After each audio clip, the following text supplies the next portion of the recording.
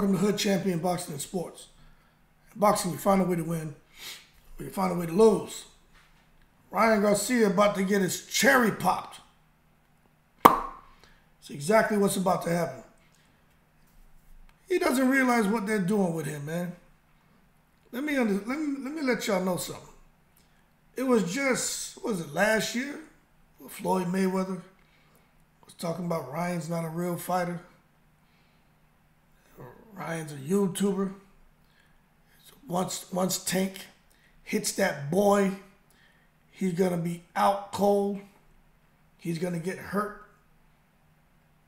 Now all of a sudden, Ryan Garcia is there with Floyd, talking about how Floyd is such a genuine person, and you don't know Floyd. No, leave Floyd alone. Leave him alone. Because Floyd makes smart investments. Now, come on now. Ryan Garcia can fight. We all know that. But this is basically, something's going on here. Something's fishy. I don't suspect the secret society to be interfering with Ryan Garcia. I think this is just Ryan Garcia being vulnerable and getting himself into an entanglement that he shouldn't have. But nonetheless, let me tell you something. If you for one second think how Rolly Romero grew up in the Mayweather gym, right? You think for one second that they're trying to set it up to have Ryan Garcia come and beat Rolly and then take Rolly Romero's place and then have Rolly Romero kind of cast away like Tom Hanks. That's not going to happen. Rolly Romero is part of the Mayweather family. Now, what they could be doing, which I think, is they just recognize, hey, we got an opportunity to bring a superstar over here to PBC. And there are a lot of fights that we can make with them, and there's a lot of money that can be made. Now, I'm going to tell you this. Floyd spent a lot of time with Ryan Garcia, and they had a conversation. And my understanding is Floyd said a few things to him. Like sometimes people say certain things about me that are negative. But you know what, Ryan? That's no problem. I try to take their negative and turn it into a positive. That's why me, Floyd Mayweather, right? I like to surround myself with positive people. You know, it's just like in boxing. It's just like in boxing, Ryan.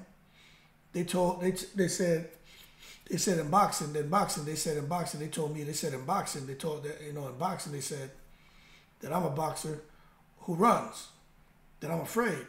But I'll say this. I'm a boxer who believes that the object of the sport is to get hit and not get hit. Just being smart, taking my time, keeping my composure.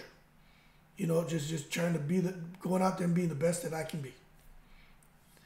And Ryan Garcia seems to have bought into that, because some people have said the same thing about Ryan Garcia. Especially in his last performance against Duarte, before he tranquilized Duarte. Ryan Garcia looked to me to be a guy who did not want to get hit. And he looked like he was fighting within himself on, do I quit or do I push through this? Because when you turn your back to an opponent, that's a bad, bad sign. But Mayweather told him, I am sure he told him, any true champion can bounce back. That's what being a champion is, being able to deal with adversity and being able to bounce back. You know, a minor setback for a major comeback. And people say things about me, Ryan, but I'm gonna tell you, you know, I talk a lot of trash, and I'm the best at talking trash. That's not really your quality, but I was the best at going out there and backing it up. You know, I backed it up every time. 50 opponents, 50 wins. Now, when you look at Ryan Garcia, I think we're going to find out what Ryan Garcia is really about. Because I think Mayweather and PBC and everyone around Ryan Garcia really expect for him, in any fight he gets into that's a pay-per-view attraction, that he may do 1 million pay-per-view buys. I'm going to tell you Ryan Garcia and Tank Davis, I think they complemented each other, and that's why they were able to do the numbers they did. However, I do believe Ryan Garcia has the type of following that if he markets himself well, he can easily do 500,000 pay-per-view buys every time he fights. Remember, he has a certain demographic that follows him, and they will spend their money to watch him fight. But I think Ryan Garcia has to do a better job of promoting himself. But I do think if he aligns himself with Mayweather, I do think Ryan Garcia's profile will grow exponentially. I really do. And you may say, well, why is that? Well, just look at Floyd Mayweather, look at Tank Davis, and look at PBC. And obviously, for a guy like Al Heyman and Sam Watson, and even Mayweather, who really don't say much, all their fighters get paid good, all their fighters have huge profiles, and all their fighters are well known. It looks like over there at Golden Boy, they got to work feverishly just to get us to learn about some of the fighters they have over there. Golden Boy has so many. They have fighters that I didn't even know that were signed to Golden Boy. That's crazy. But I think Ryan Garcia could end up, because Floyd put the gift of gab on him, he could end up going there getting his cherry popped and being disappointed that, hey, they really didn't love me. They really don't care about me. They just said what they had to say to get what they wanted. Because Floyd Mayweather said, ain't no boundaries, ain't no limits. I have my mind on bigger and better things. And Ryan Garcia is a bigger and better thing than just some promising prospect that's, 6 fights, 5 KOs undefeated. Ryan Garcia's established. Simple. And I think they're paying attention to that. But it's crazy. It is crazy, man. So what does Ryan Garcia do? I don't know, but I just think this right here is in those zygotic stages to where once it really starts to grow and you see the direction Ryan Garcia wants to go with Mayweather, with PBC, and De La Hoya not wanting to let him go, I think this is going to get ugly. I think there's going to be lawsuits. Although they're very smart people behind the scenes, I just think it's already at a point to where, De La Hoya, if he wanted, he could really start poking and making people uncomfortable, because Floyd's already went out here and courted Ryan Garcia and has got him hook, line, and sinker. That's why Ryan Garcia now, we're making an assumption about what I'm about to say, but I mean, the goddamn blind man can see that Ryan Garcia spent time with Mayweather. I'm sure Mayweather started talking the A-side bullshit. I am the A-side, you are the A-side, and blah, blah, blah. That Ryan Garcia decided to change his tune and not come back trying to fight Devin Haney for no 50-50 split. Because really, when you look at it, if it's true that Devin Haney and Regis Prograis did 30,000 pay-per-view buys, I tell you what, if I was to come out here, I'm going to be honest with you. I'm not even trying to be funny now. I wonder if you or myself, people who would just say aren't known, if we were to have a pay-per-view event announced that showed, boxing pay-per-view event, I am sure that there'll be some people who are curious, who don't know us at all, but will buy the pay-per-view event just because it's boxing and they like boxing. And I'm sure we can hit 30,000. And I'm not even being funny. Once you start getting to 70, 80, 100,000, then obviously people have to kind of know who you are. But I think there are some people who like boxing so much that they'll just buy a random boxing event. So when we look at it like that, I think Floyd Mayweather, if in fact he was there, advising Ryan Garcia, he's right. You the A side, man. You the money guy. Why you coming out here? You're doing probably at least, I would say 300,000, but I'm thinking Ryan Garcia can hit 500,000, no problem.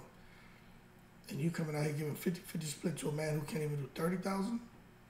So when you look at it like that, can't help but understand why Ryan Garcia is not going to just sit here and allow anything to be dictated to him.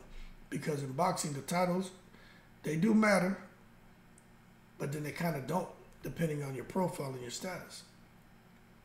So it is what it is. But you know, Floyd Mayweather, I make smart investments. He believes that with Ryan Garcia, like himself, people are going to pay to see him win. Some are going to pay to see him lose, but they're going to pay. And that's why Floyd Mayweather, I believe, was given the marching orders by Al Heyman. Now, this is just my opinion now, to go out here and try to lock down Ryan Garcia. But remember, even Al Heyman, he's been making little deposits in the Ryan Garcia bank for years too, calling him before he goes into fights and saying good luck and stuff like that. It's a business, man. These guys are brilliant. They know what they're doing. But that being said,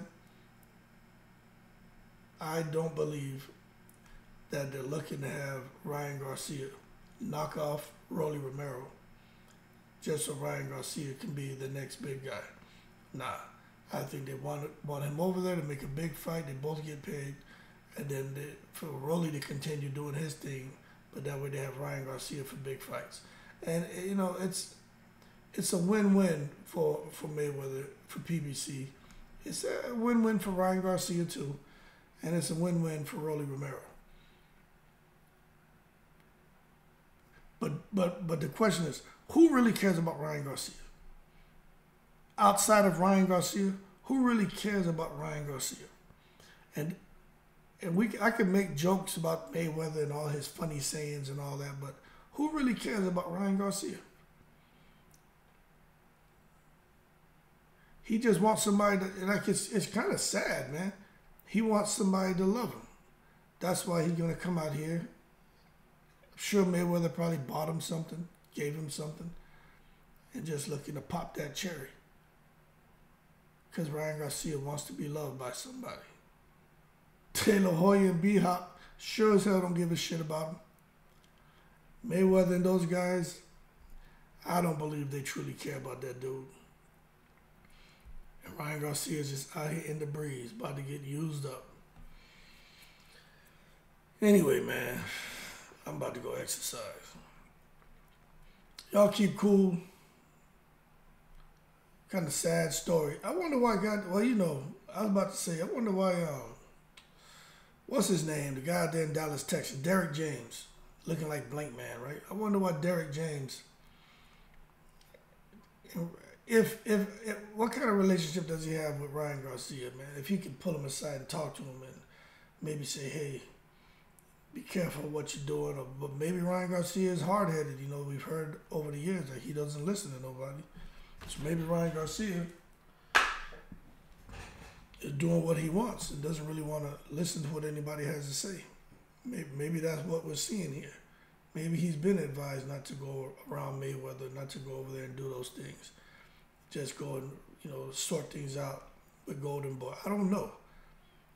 But I don't see this ending well at all.